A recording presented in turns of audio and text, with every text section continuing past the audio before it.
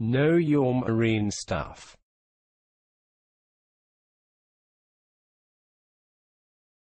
Emergency fire pump requirements. In this video we will cover requirements for emergency fire pump on board ship. 1. All passenger ships of 1000 GRT and other ships of 2000 GRT must have fixed emergency fire pump. Independently driven by self-cooled compression ignition engine or electrical motor driven. Electrical power from emergency generator. Emergency fire pump.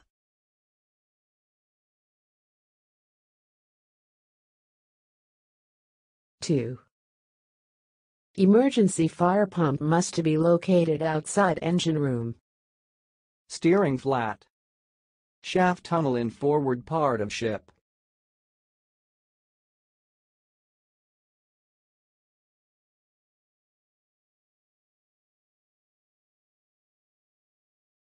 Three.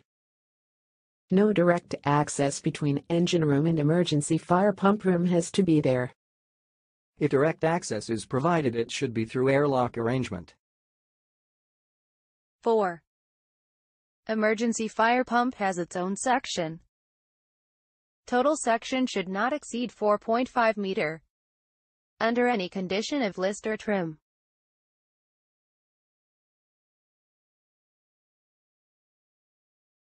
5.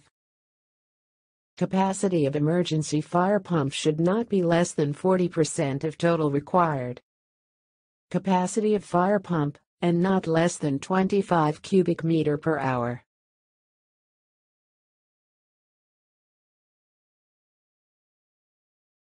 Six. Emergency fire pump must be capable of deliver 2 jets of water with minimum pressure not less than 2.5 bars.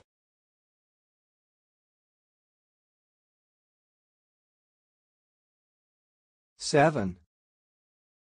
If emergency fire pump is driven by prime mover engine, it must be hand-started and must be started by one man.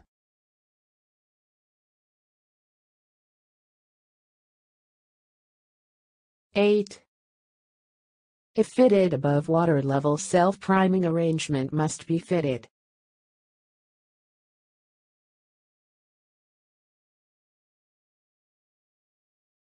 9. Fuel tank must be sufficient for 3 hours. 15 hours reserve must be there. Question for you. From which places emergency fire pump must be started? Please reply in comment section of this video.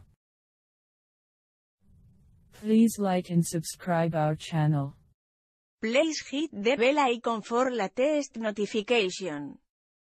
Please write in comments section on which topic you want next videos.